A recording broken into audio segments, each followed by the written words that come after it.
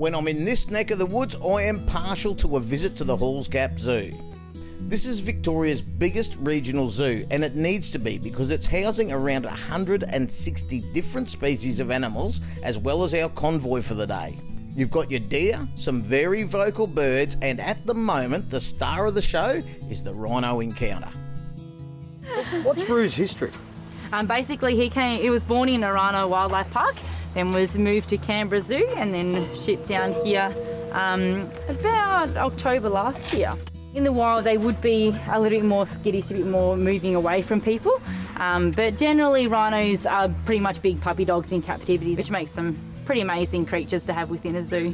And anyone that comes to visit the Halls Gap Zoo here can have an encounter like this? Kafari does encounters at 2:30 every day. Very much happy to come up and say hello to people and see what's going on, which is pretty amazing. Whenever we do encounter, we make sure we stress the importance of rhinos within captivity and what we are doing as basically the Australasian region to help rhinos basically bounce back from their declining numbers. So at the moment you've got Monado Zoo who's trying to get a large herd over from Africa, and they are basically one of the main breeders within the rhino community, and that's where we're hopefully going to get our future breeding herd from, potentially, to be able to start breeding here. Great. What's the future look like for them?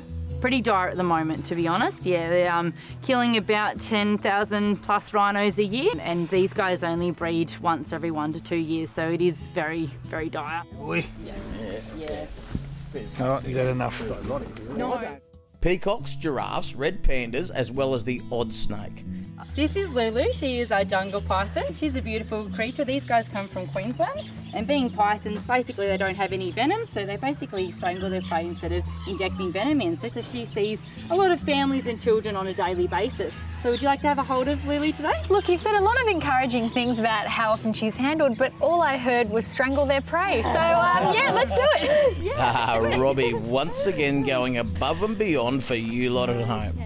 Okay, this is happening. Just support her under there, perfect. Yeah. I'll just bring her head back around. That'd be a support under here for me. Okay. Perfect, good job. Thank you very much. Yeah, this is happening. How are you going? Yeah, she just really wants to say hi to me at this point now, and that's certainly interesting.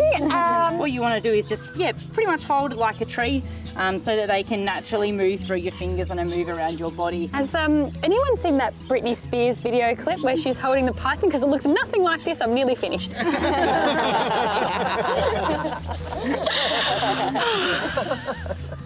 Natural. You've got this. Ever inquisitive Mark loved the encounter. I think he's angling for Robbie's job.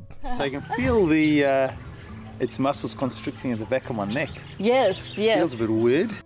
And the encounters continue with everyone's favourites. Hi. Typical meerkat trying to chew Robbie's ear off about insurance.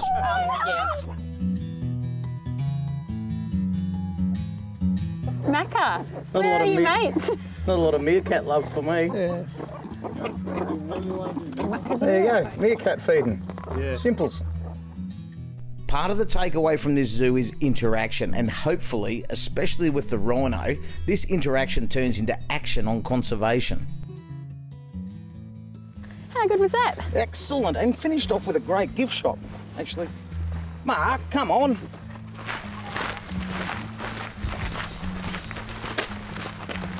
Wait for me, guys. Couldn't decide what to get for the kids.